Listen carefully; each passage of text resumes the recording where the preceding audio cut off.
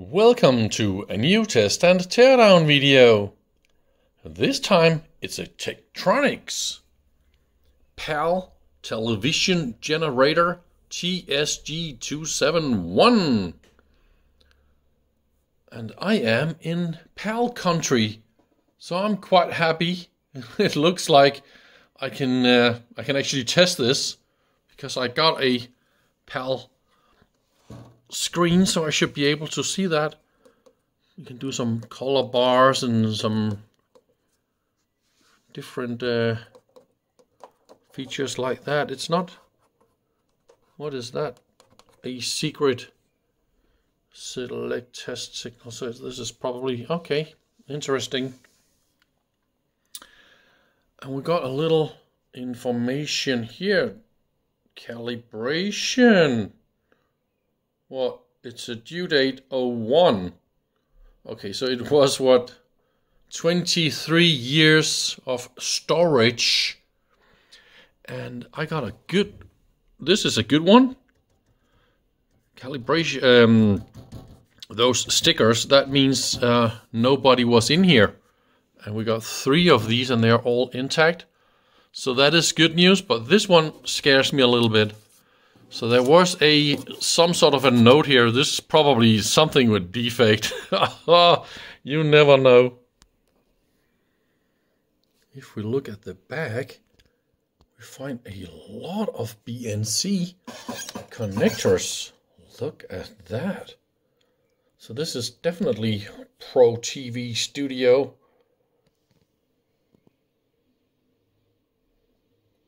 So there's this, so it's synchronizing its output to TV station. There's a black TV signal that is sent around to all the different units, and they will of course all be synced to that signal. Audio tone option. Well, and there's a on-off switch is on the back. We've got this click on hold here for the connector, so that's quite nice. Look at the way that you do a line voltage setting. So there's a screw you move from one hole to another hole, and there's probably a little switch in here. I mean, that is quite nicely done.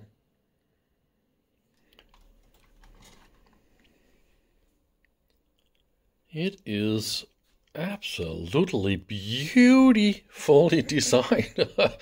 Of course, I don't know. Why should I be surprised? This is a Tektronix. I mean, so of course it is super nicely made. And it's also broadcast TV station equipment. So of course they expect this to be very, very expensive. Let's start with the power supply and see how beautiful it's made. I'm absolutely impressed. Look at all those capacitors, and I believe we got some after regulation stages here to smooth out everything from the switch mode, the capacitors, filters, and then after regulators, and then this nice clean DC goes to all this digital stuff, but also some of the voltages, they go this way and down to all the analog output stage that generates the TV images. If we look at the digital board, all the chips with labels, that's of course programmable ICs, that many. So they contain configuration, software setup for all sorts of stuff. All the chip this size here, that will be some memory, but all these, that's programmable chips like counters and gate arrays, PAL, peels, and yeah, chips like that. That will be EPROMs containing 8-bit software, or image graphics can also be that. That one is your brain of the unit, the Z80 CPU. And this chip is from '96. If you are into Z80, I recommend you go to a website called z80.info. Absolutely fantastic webpage that will show you all the fantastic details about the Z80 family. I believe that some of the chips, you can see the software here is from '87, so that tells me that some of the software was of course that old, and they didn't change the software in those chips. I also see other codes, like see 93 on that one, 92 on that one. See, this one is directly connected to the CPU, and that will be memory for that CPU. So here is our program. We got all sorts of timer chips and some more custom specialized chips. I'm a little bit worried about the two screws here. See, they're a little bit loose. In this area here, we find the reference clock oscillator. I believe this is isolated from the environment. There's maybe a little heater in there. This top screw here is for adjustment, and there was a sticker on the top hiding this screw. So this of course tells me that they are using this clock for reference and stability for the whole TV station video signals, so they are super nice and stable, and this is of course also what this unit is doing. We got some nifty analog chips right here. I had the idea we were only going to see one of these, but that is not the case. Some more custom chips from Sony. Yeah, but we see no reason for us not to try and power this up, so that is what I'm gonna do. They want a big fan and they don't have that much height. And we also got holes all the way down here on the back, and then air goes this way. I think that is so cute. So let's try and power it up and see if it works. I don't know if I even connected the output correctly to my scope, but we'll see what happens. That will be mains input, and it's not using any power. So far so good.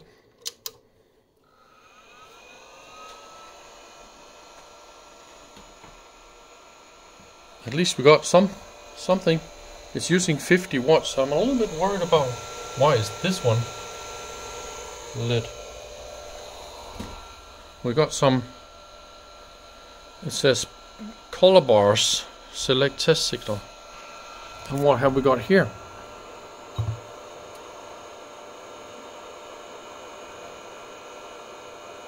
Well, I want to go and get a monitor and see if we got any picture on this one. I just adjusted my scope a little bit, and obviously you can recognize this pattern here. This is a color bar, so we see 6 different colors. So there's a white and there's a black, and then we have 6 colors here in the middle. What we see here is a color burst. That is the frequency your TV screen will lock to and generate all the colors from the faces. You can see they are funny with the faces right there. And that is a synchronization output from the unit. So well, it looks like it's working. Got some different features here. I can probably see 100% bar or 75. Got some, ooh, this one's just a white pulse. Oh, and that will be the grid. So that'll be that grid. Got some lines on a. See, you can even see the picture here, more or less. Right? This one looks a little bit like that. Got Oh, that is a cool signal. Look at that.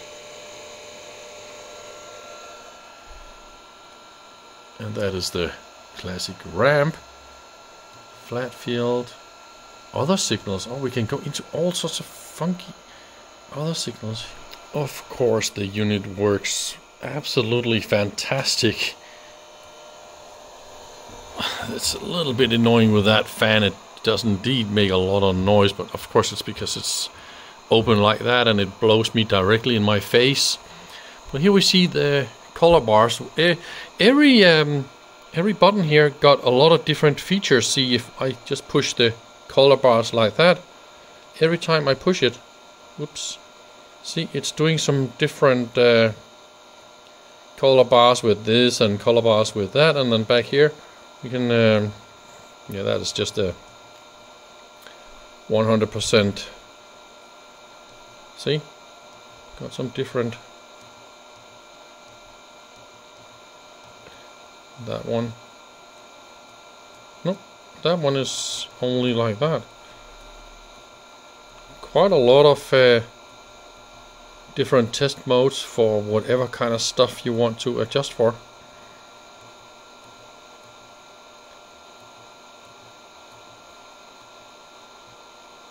Yeah, okay. And then with colors, I must admit that my my LCD screen there is not super nice when it comes to linearity and handling different brightnesses and different colors and all that. It is definitely not a good reference screen for anything like that. You can see all the white colors there, they just saturate, and then you see almost no difference in any of these, and that's because it's adjusted wrong. See, this one should be in the middle of the screen, right? And you should see all the different levels with more or less the same kind of step. That's far from what I see here, right?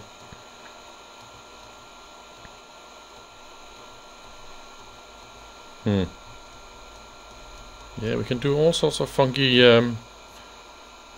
things with this machine.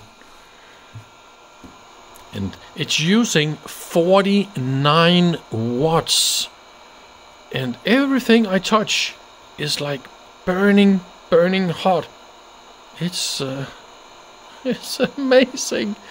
But of course this is not CMOS. It's all TTL and MOS circuits from the 80s, start 90s. So that is why it's just using a lot of power. And I think that will be the digital to analog converters. And I can't even touch them. They're that warm. And this one too. Ay, ay, ay. So that is how it is. Oh yeah. See this entire front panel with all the different switches and stuff like that, some LEDs. There's of course a thin circuit board in here, and it goes in this. Oh, let me turn this off. It's annoying. Look at all those feed-through filters, and that is so all the nasty noise from the internal parts is not going outside of the metal cabinet and becomes an antenna out here. So that is of course important. But yeah, I really think that I was lucky to get something that works. There's only one little thing I want, and that is to investigate this oscillator. I hope I can just unplug it and have a look inside. See, that is what we're talking about. A really nice isolated case. And here you go. There is a heater. And this one here is burning hot. I can't, no, I cannot touch that one. And this whole unit here is probably in a little socket, so I can... Ay, it's too warm. But that is one nice oscillator. See, it's from 97 and a handwritten serial number 9. So I could, of course, just unscrew this. Still very warm, but now it cooled down a little bit. I really want to have a look inside this. It looks like that is possible. See the circuit board with the crystal, and there's probably a little Zener diode NTC resistor right there for temperature. So there's a voltage for this, and a little transistor or oscillator is probably there, right? And this was like this, and then one screw there and another one here. So, but there's one thing that worries me a little bit. See, when I get this up, I don't know if you can see what I see, but what the heck is that? Really? What the heck is that? This is a little cut from this. So when they hand solder this, they cut this, and then shitty bing flying, and nobody saw it. So it's been lying there for all those years and almost touched one of the pins of the crystal. That is a quality issue. And unfortunately the crystal here is 17.734 and something more. And they say it's from 96, week 48. I was hoping to find a 10 megahertz crystal here, because then I know the crystal and the heater and the temperature sensors and everything is like matched. Because this is a really nice case to do a little frequency reference. But now I'll just put it all back together and reassemble the whole unit without the little pin cut. That's quite nice. I just looked in some of my Z80s, looking for some of the old and funky ones I got, and I found the oldest I had from 78. I tried to plug that one in, and I got color bars, but I got no user interface. So I bet it's not working. But I think what they are using here is a 6 megahertz version, and I think the good old one is only specified for 4 megahertz. So I think that explains why it's not working. I just took another one, and of course now I got a working interface, so that's perfectly fine. This one I previously tested to run at 4 megahertz, but I think this thing here runs at 6 megahertz. Why would they put in a 6 megahertz chip? But I can of course easily test that. So of course I went to Z80.info, find the Zilog datasheet, the original one, and yes, we can see it is pin 6, that is the clock signal, and they're running a little bit under maximum, 5.911, so they're not running it at 6 megahertz. Anyways, I think that is more or less all I could show you inside this unit that is probably a little bit over-engineered with all those funky programmable chips and whatnot.